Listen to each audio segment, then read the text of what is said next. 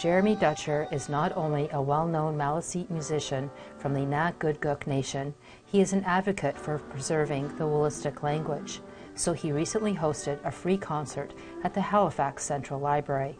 He was joined by friends to raise funds for the Gakimen Wolastoqey Language Immersion School. Dutcher donated $10,000, and a GoFundMe page has raised over $30,000. I'm hoping that giving a big donation like that can also encourage other people who might have access to funds like that to give big as well. Lisa Perley Dutcher is co-founder of the Immersion School and Jeremy's mother. The school is needed because according to the 2016 census, around only 350 people speak Wolastoqey.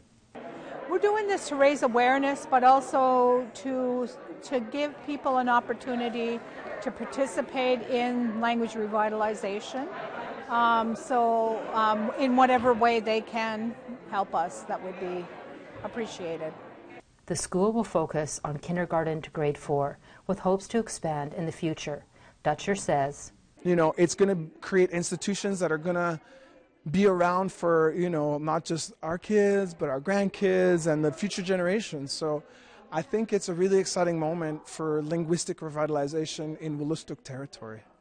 Fundraising concerts for the school are scheduled for Toronto, Montreal, and Vancouver. Angel Moore, APTN National News, Jabuktuk, known as Halifax.